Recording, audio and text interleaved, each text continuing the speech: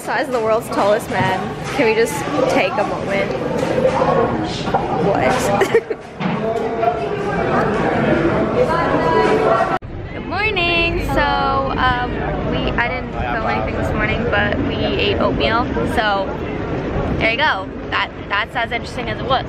But we got these little like vouchers so we can go in with a discounted price to the Ripley's Believe It or Not, because we were looking at it and it looks really cool, but it's like 20 euros, so we're saving 2 euros. So it's 19. So it's something. 1950. So I mean, not bad. But we wanted to do something today, and we haven't seen really any of the museums yet. So we have to pick one. Yeah, and I think this one seems like the coolest one. Yeah.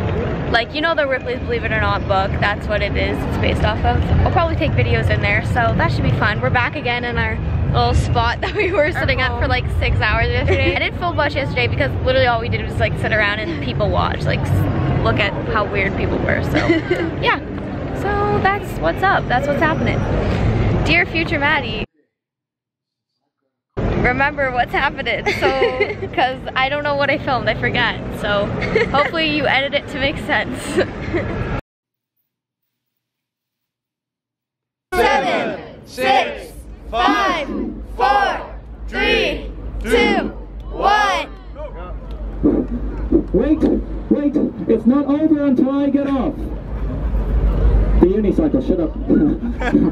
Everybody count 5, 4. Thank you. 4, 3, 2, 1. Thank you very much. Okay, not gonna lie, that was actually not that cool. I don't know why everyone even clapped. Like, Gabby thought it was really cool, but I don't know, maybe you guys thought it was cool. I don't know.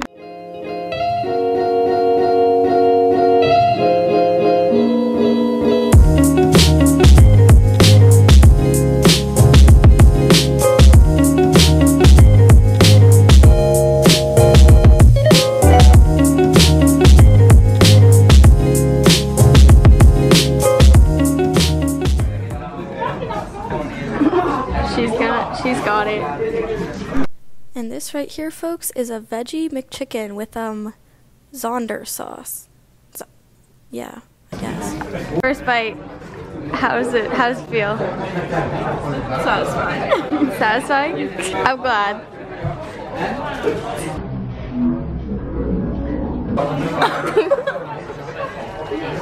Bye.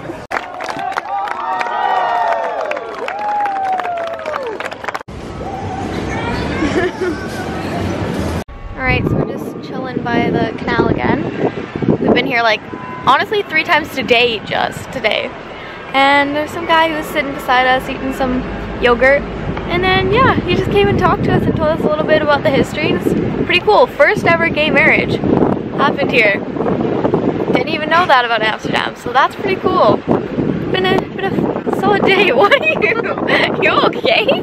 He doesn't like my storytelling. No, I just like have no input. So are you agreeing though? I'm just here. You're here because you're my friend. I'm just sitting here. Here for the looks. No, just cancel this. Okay, bye. Alright y'all, we're leaving Amsterdam. It's a sad goodbye, but it was good. We got some free food. We got some pizza. Nothing to complain about. Gonna miss this beautiful view in this beautiful house. We even watched Netflix. It was great. It's like a true vacation. So this is it for Amsterdam. Gonna go head off to Hamburg now. It's so funny seeing people take pictures out here. I know. Our grocery bag got bigger. It upgraded to 2 bags. Somehow my bag feels heavier. I don't know why. I didn't buy anything else, but somehow I've accumulated more stuff without knowing. So that's really great. Guess I'll see you when something exciting happens. Bye.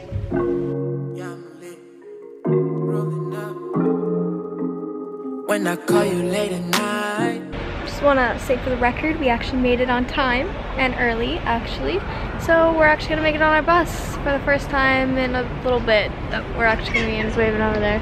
She's in the sun because for some reason she's not sweating her balls off. Like some of us over here. I'm just here with the pigeons, you know. They're my friends in the shade right now. She's trying to get a tan. I am like crazy sweating. I don't even know why. I woke up like in a sweat too. So I don't know. It sounds kind of like a me problem. So we have to wait an hour, but better than running around trying to catch the bus. Plus I can take my backpack off, so I'll be free for like a hot minute, so all good. This is gonna be a better bus ride than before, because I've learned you need to pack snacks, because snacking on the bus just makes it like a 500 times more enjoyable experience, because when you're on a bus for 7 hours with nothing to do, no one to text, nothing to write or watch, and no food, you get quite irritable and very uncomfortable very fast. Also, I have this pimple on my forehead, or a bunch of them, and I think it's from eating dairy, because I did not have any acne before when I was not eating dairy. That's so gross.